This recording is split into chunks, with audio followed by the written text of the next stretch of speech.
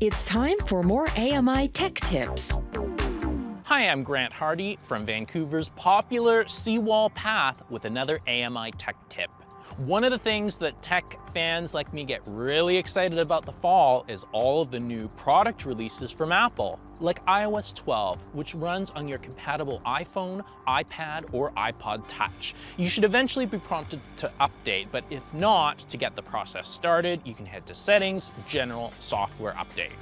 As always, there are some new accessibility features, such as Live Listen for the AirPods, which allows you to use your AirPods as makeshift hearing aids and the iPhone's mic as an amplifier. Siri Shortcuts is a great feature that allows you to speak your own custom command to get your device to do a whole bunch of useful stuff. For example, I can say, "I'm leaving for work," and my iPhone will text my manager with my ETA based on transit schedules, pull up my favorite travel playlist to listen to, and open the Mail app all in one fell swoop. Leaving for work. Running your shortcut. Ready to send with messages? Yes.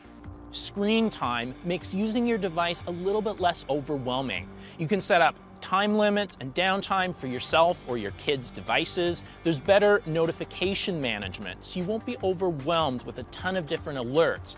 And with the new bedtime features, notifications can be hidden until you shut off your alarm in the morning. Of course, there's always fun stuff too. For example, now if you use Apple Music, you can search for songs by lyrics. It's much easier to just ask Siri, play the song that goes, "Take a sad song and make it better." For more AMI Tech Tips, go to youtube.com/accessible media.